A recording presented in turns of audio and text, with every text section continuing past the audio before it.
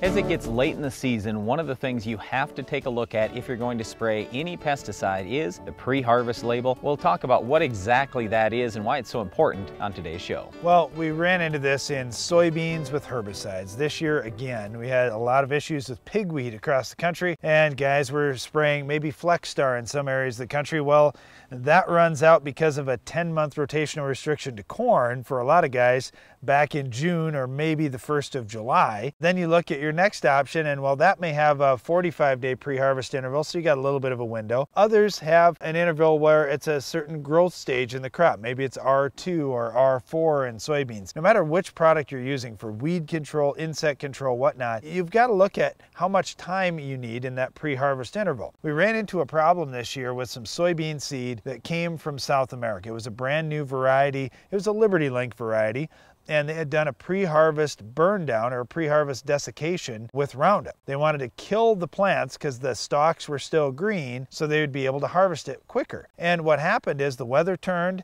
and all of a sudden they sprayed the Roundup, and a couple days later, wow, those beans look like they're ready to go. And so the guys pulled the trigger, harvested the beans. Anyway, when those beans came back up, now they still had some Roundup residual in the seed itself, and we had some issues with the seed in the spring, planting it in the soil. That was a big deal. If we would have just followed that pre-harvest interval and waited at least 7 days before we harvested the beans, it would have been enough time for the plant to work that Roundup through. The Roundup would have been gone, and the seed would have been perfect. Now that's really an extreme example, but the same thing happens when we're thinking about crops that we're raising for food. We want to make sure whatever pesticide we've used has worked its way through that plant system so it's no longer going to be in that seed that's going to be consumed by humans or by animals. A pre-harvest interval is listed on the label of most pesticides, and all it basically means is how many days do you need to spray before harvest. So it might be 7 days, it might be 45 days, it might even be 120 days. But the point is, as a farmer, you have to take a look at, hey, when am I going to harvest? And obviously we don't know exactly what the weather's going to bring us. So if it's 60 days, I say, I don't know if it's exactly 60 days. It might be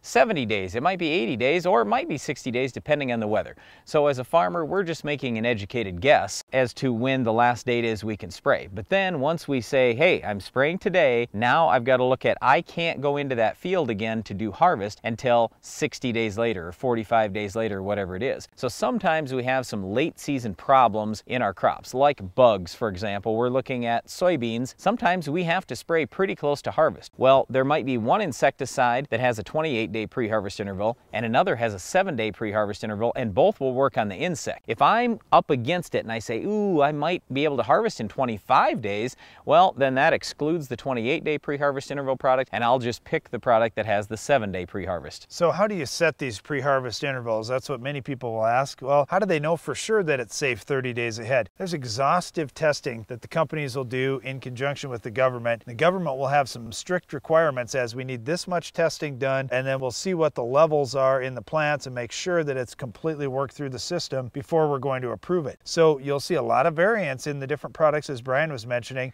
One may be 7-day pre-harvest. In fact, there are some bug sprays that you can use in vegetable crops with a 1-day pre-harvest interval. You may spray on a tomato to kill a certain bug that's damaging the tomato, and you may be able to harvest 1 day later. It all depends on what kind of testing has been done, and if the government has proven that, you know what, yeah, that is safe to put on 1 day before, then it's going to get approved. If they find, no, we need at least 30 days to get that residue away, then that's what they're going to do as well. Yeah, but here's the thing. You might see a pre-harvest interval of 60 days, for example. That doesn't necessarily mean that it's dangerous to spray within 7 days of harvest. It just means it's not labeled, it's not approved, and one of the reasons why could be the company just didn't choose to spend the millions of dollars to prove it to the government that, hey, this actually is safe, because they said, you know, everybody's gonna spray early anyway, so since nobody's gonna spray close to harvest, why do we need to go through all that testing and spend all those millions of dollars? So you do see some of that, but when you see the pre-harvest label, there's two things you need to understand. As long as you're spraying and giving it more time than that, so if it's 7 days and you spray 10 days out, hey, you're perfectly safe, okay? So the government's proven it's safe, that's number one. And then number two, the label is the law. So if it says 7 days, you gotta make sure you're giving that 7 days before you harvest. Well, one thing you may be out there spraying for is our weed of the week. Can you identify this week's weed?